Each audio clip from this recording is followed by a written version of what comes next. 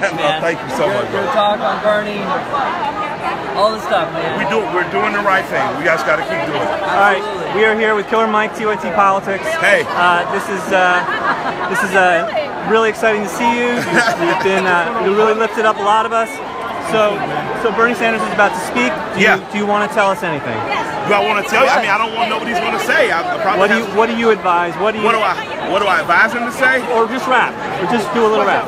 I'm not going to rap because you don't have enough money to pay me to rap. But what I hope Senator Sanders says. What I hope Senator Sanders says is no vote without something. You know, if Democrats are going to switch our vote to Hillary, it shouldn't just be out of fear of Donald Trump. It should be with the expectation of radical and fundamental change within the Democratic Party. That's it. You know, I don't want to just unite because we're perceived as taking a loss. I want us to unite because the other side comes closer to the ideals and principles that we've been pushing for. Well, I'll tell you, my deal breaker for Hillary Clinton is the TPP. If she denounced it convincingly, I would hold my nose and vote for her. I wouldn't like it, but I would. Yeah. Or are there a particular couple of things for you? Criminal justice reform around policemen that kill American citizens, no matter what their color, should have special prosecutors and should be federally prosecuted. Absolutely. Jobs need to come back to America. Absolutely. And beyond that, there needs to be a specific thing for the African-American community. We've had a great African-American president, a great president for the last 8 years. But the last 7 years of his presidency, we've slid further into poverty, in particular in the African-American community. 17% unemployment for African-American men, 51%, as high as 51% African-American unemployment for African-American youth. That needs to change, and there needs to be a specific program from federal government for that, and also in matters of mortgages. It's never been easy for black working class people to get a mortgage. It wasn't easy after World War II when they got shafted on the GI Bill, and it's not easy now. There needs to be 21 black banks left. Those banks and the federal government need to make it easier for working class African Americans who have good rental history to become homeowners, because that's what stabilizes communities. So at this stage, right now, does Hillary Clinton have your vote, assuming she wins? No. No. So what do you do? I'll see after the convention, won't we? We need you to okay. All right, well, thank you for talking with us. I really appreciate it. Thank you so much. All right, goodbye.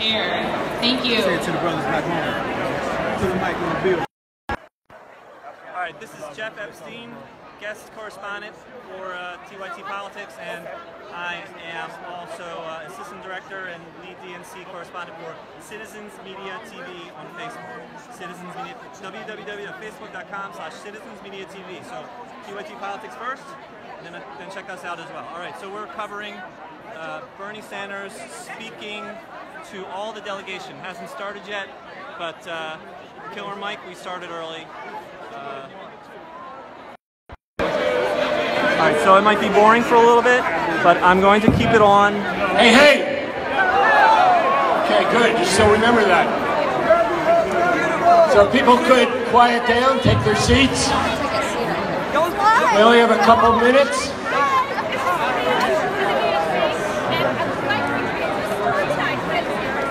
Does everybody have one of these? Who's ready to fight for our revolution?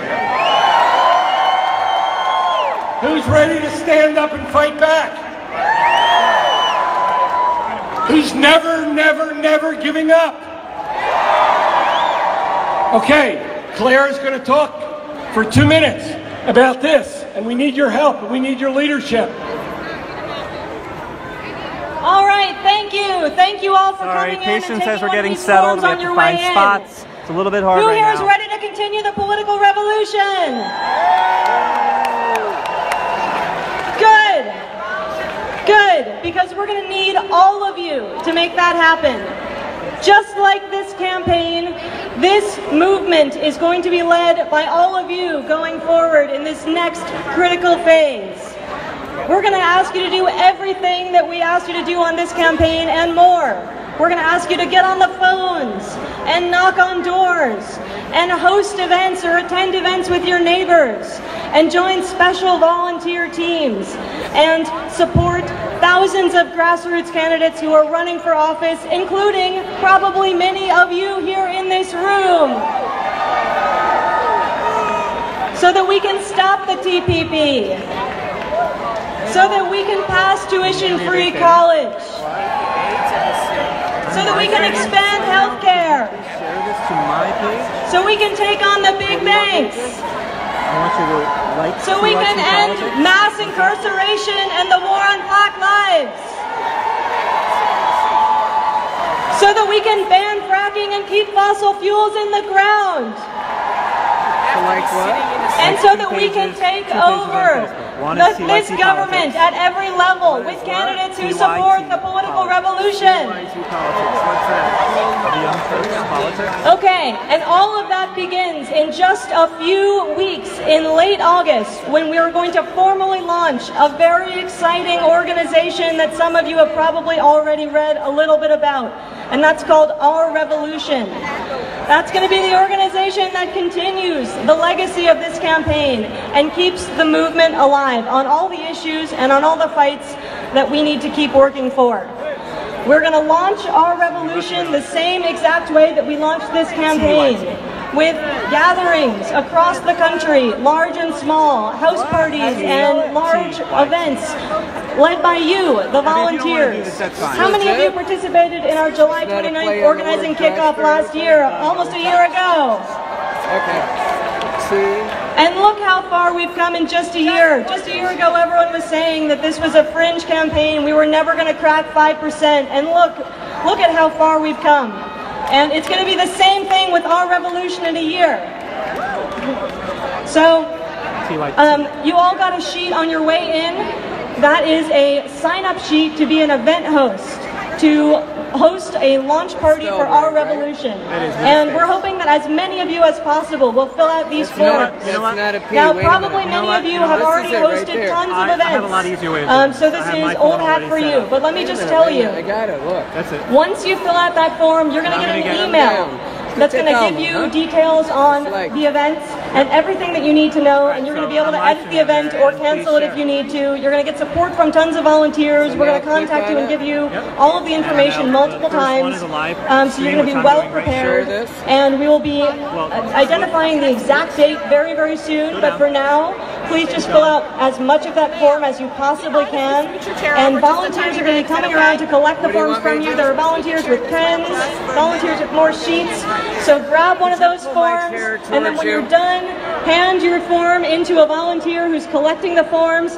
And let's see how many of these we can possibly make so that we can make this launch as big as possible and go into this next incredibly important phase, this long-term phase of this political revolution with as much momentum as possible. So who here is going to stand up and be one of the people who's going to lead this political revolution going forward by hosting a launch event? Raise your hand. All right. That's like almost everybody in this room. If all of you who just raised your hands follow through on that and you host one of these events, this next phase of this movement is going to be even bigger and more powerful than this campaign. As amazing as it is to even think that we could go beyond what we did in this campaign, that's what we have to do. That's what the issues demand that we do, and that's what we're going to do thanks to all of you. So thank you all so much. Fill out those forms, get it from a volunteer, and then turn them back in. We've got to get them back from you. And live stream, Bernie we may hear from Larry again, and then Bernie is going to be here very, very soon. So we've got to get these all in by the time Bernie comes in. Okay? Bernie. All right. Bernie speaking to his full, Bernie about to speak to his full delegation.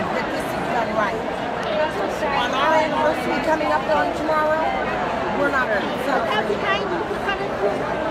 So don't go out of your way. No problem. All right, so we're still getting settled here. Bernie's obviously not here yet. So we'll walk around and see what's going on, or at least talk to people near me. But I'm not going to turn off the live stream, so forgive that it's a little boring while we're waiting. Because cell service is so spotty with so many people and with such high security. Thank you very much. I'm not going to turn off the live stream because I'm concerned that we would not get it back. So it looks like Killer Mike is on stage. We just spoke to him at the beginning of the video. He surprised us. That was pretty sweet. And it looks like he's going to speak. But unfortunately, we're just going to have to stay online with the boring stuff. So thanks for your patience. You could interview. How y'all doing? There you go. Hello, how are y'all doing? I'm a rapper. Hold on, let me get it straight. Hello, how are y'all doing? Look, I was just on the phone with my mother, and she was like, well, what did you dress like? And I said, well, all I had was blue jeans and a t-shirt. And she said, well, wear a gold chain, because that's like a tie for a rapper. My name is Michael Render, for all that are listening. Professionally, I'm known as Killer Mike. Ben Jealous is right there. And about a year ago, I fell in love with an old crazy haircutted white guy who's from Brooklyn but was repping for Vermont. His name is Senator Bernard Sanders, and we've all been on a journey with him. If you've been pro-Bernie, let me hear you make some noise. If you feel the burn, let me hear you make some noise. If they need to hear us outside of this room, let me hear you make some noise. Now, I was at Coachella early this year. We did a big show, and the thing that made me happy about that show is when Senator said, when you see you voting Bernie, Bernie, Bernie, Bernie, Bernie, Bernie, Bernie, Bernie, Bernie, Bernie, Bernie, Bernie. Absolutely.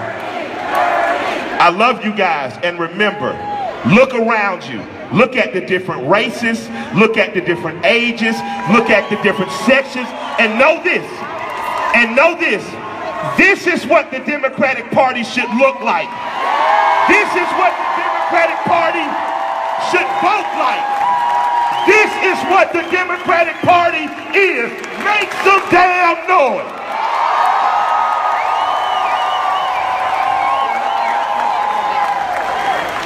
If you're going to go home and vote, make some noise. If you're going to make sure this revolution does not die, make some noise. If the other side better adopt some of our platform really quickly, make some noise. I love you all, and I'm going to go sit out here and sit with you guys and take pictures and make sure our...